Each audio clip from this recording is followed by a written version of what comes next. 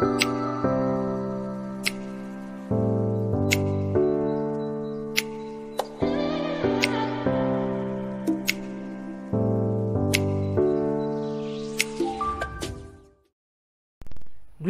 and welcome to GILFORD'S lectures. So today we are going to be looking at a G.C.E June 2021 A-Level Physics Paper 2 question.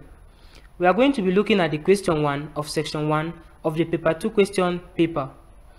The question 1 was divided into two parts, that is A and B, and part A read: the force per unit length F between two current carrying conductors kept a distance A apart in a vacuum is suggested by an engineering physicist to be given by F equals mu0 I1 I2 all over 2A, where mu0 is the permeability of vacuum, I1 and I2 are the currents in the conductors. Determine whether the equation is homogeneous or not. B. State with the aid of an example why an equation can be homogeneous but incorrect. And that question was allocated for 6 marks. Solution to A. An equation is said to be homogeneous if the dimensions and units on the left hand side of that equation corresponds to the dimensions and unit of the right hand side of that equation.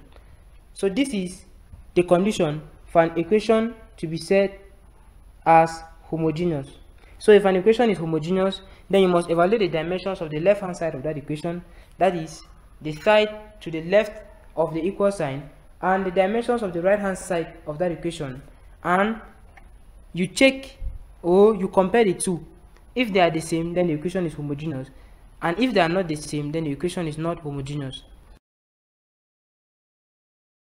So let's now have a quick revision on base quantities. So I'm going to display the base quantities and I'll highlight them and we revise together.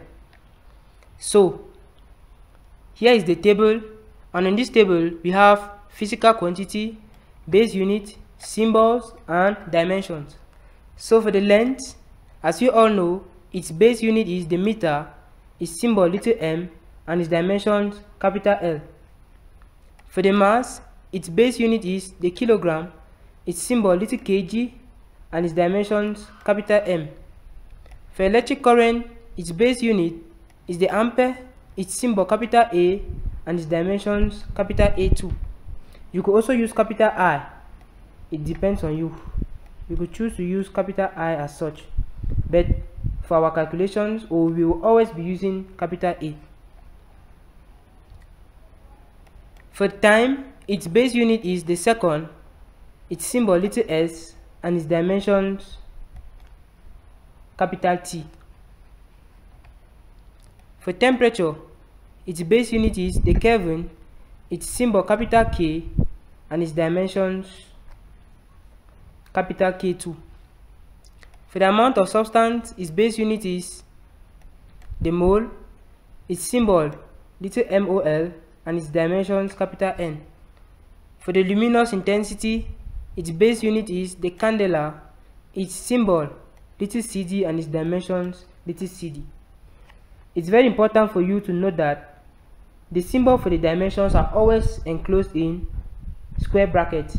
So when we enclose any quantity in square brackets, then you should have at the back of your mind that we are struggling to get to express it in terms of the base quantities using the dimension notation.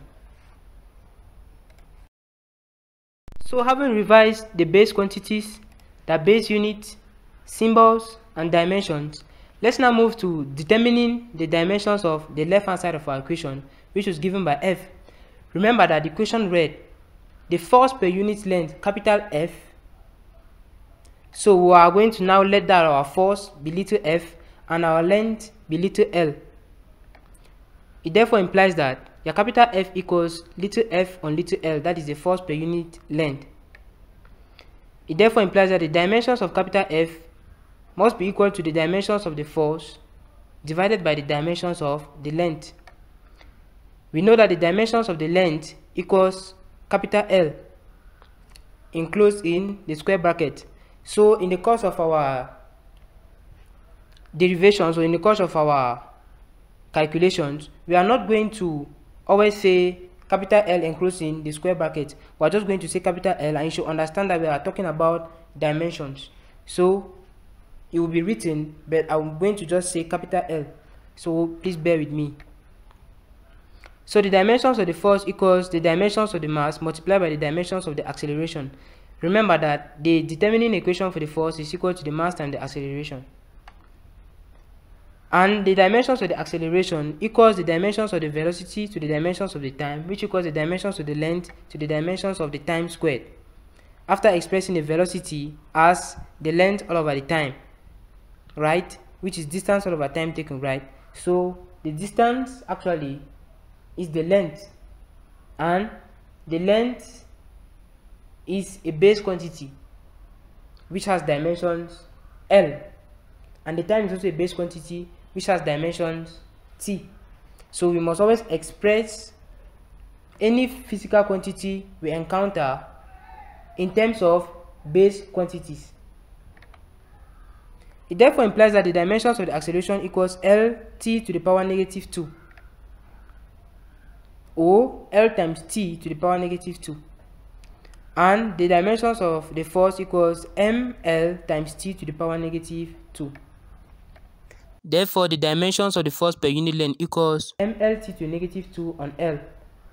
And finally, the left hand side will have dimensions mt to the negative 2 and unit kilogram per squared second. So now, having looked at the dimensions of the left hand side, let us now move to determining the dimensions of the right hand side, which was given by mu0 I1 I2 all over 2a. So we are going to get the dimensions of mu0, the dimensions of I1, the dimensions of I2, and the dimensions of a. Remember that 2 is a constant, and so it is dimensionless. Okay, so remember that current has dimensions capital A, and so I1 and I2 also have dimensions capital A, since I1 and I2 are the current flowing through the conductors. Remember that 2 is a dimensionless constant, and hence it is ignored. A was the distance between the current carrying conductors, and hence we have dimensions capital L. So what are the dimensions of mu0? For you to be able to get the dimensions of mu0, you must make mu0 subject of formula in capital F equals mu0 I1 I2 all over 2a. Therefore, mu0 will be equals to 2fa all over I1 I2. Remember that F was equals to little f on L, and when you do your replacement, you have mu0 to be 2 little fa all over little L I1 I2. So the dimensions of mu0 will therefore be equals to the dimensions of the force multiplied by the dimensions of the length, since your little f was the force and your little a was distance, divided by the dimensions of the length multiplied by the dimensions of the current squared, since your little l was the distance and your I1 and I2 were the current flowing through the conductors. So for your length, you know that it has dimensions capital L, current has dimensions A, and current squared will have dimensions A squared. So we are getting this quantity so that we'll end up replacing them in our expression for the dimensions of mu0. We also know that the dimensions of the force equals the dimensions of the mass multiplied by the dimensions of the length multiplied by the dimensions of the time raised to the power negative 2. And so the dimensions of mu0 will be equals to the dimensions of the mass multiplied by the dimensions of the length squared multiplied by the dimensions of the time raised to the power negative 2 divided by the dimensions of the length multiplied by the dimensions of the current squared. So we therefore have mu0 now, that is the dimensions of mu0, to be equals to the dimensions of the mass multiplied by the dimensions of the length multiplied by the dimensions of the time raised to the power negative 2 divided by the dimensions of the current squared. So how do we obtain a single length here? It's simply because a single length here cancelled the length we have down, and so we're left with this one. That is what we have below here. We therefore now have the dimensions of mu0 to be equals to the dimensions of the mass multiplied by the dimensions of the length multiplied by the dimensions of the time raised to the power negative 2 multiplied by the dimensions of the current raised to the power negative 2.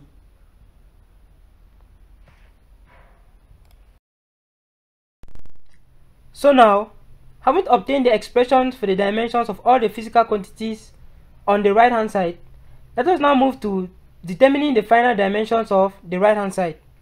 So let's remember that the right hand side is given by mu0 I1 I2 all over 2a.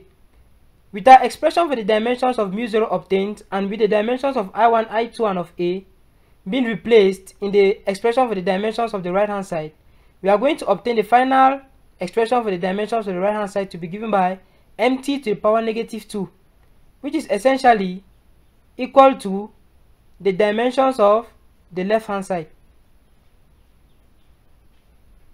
So the right hand side has dimensions mt to the negative 2 and the right hand side has units kilogram per squared second. Since m is the dimensions for mass and t is the dimensions for time, that is why we have this unit. Since the dimensions of the left hand side correspond with the dimensions of the right hand side, hence the equation F equals mu0 I1 I2 all over 2a is homogeneous.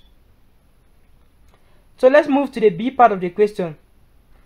Remember that the B part of the question asks us to give a reason why an equation may be homogeneous but incorrect and to give a concrete example. So solution to B.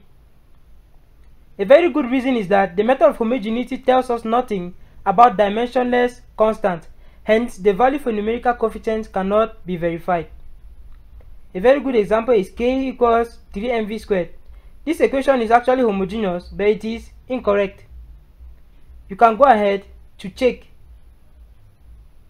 if this equation is homogeneous or not, but we know very well that the formula to calculate the kinetic energy of a system is equal to half mv squared and not 3mv squared. If you check, you are going to discover that this equation is homogeneous, this too is homogeneous, and it corresponds to this left hand side, but the constants are different. So the method of homogeneity tells us nothing about dimensionless constants, hence the value for numerical coefficients cannot be verified. So we cannot verify if this equation actually has constant half, 2, 3, 1 or any number of your choice. So I hope you loved the video. If you did, please kindly subscribe to my channel and give me that thumbs up. Thanks very much for watching GILFORD'S lectures, and please don't leave without subscribing.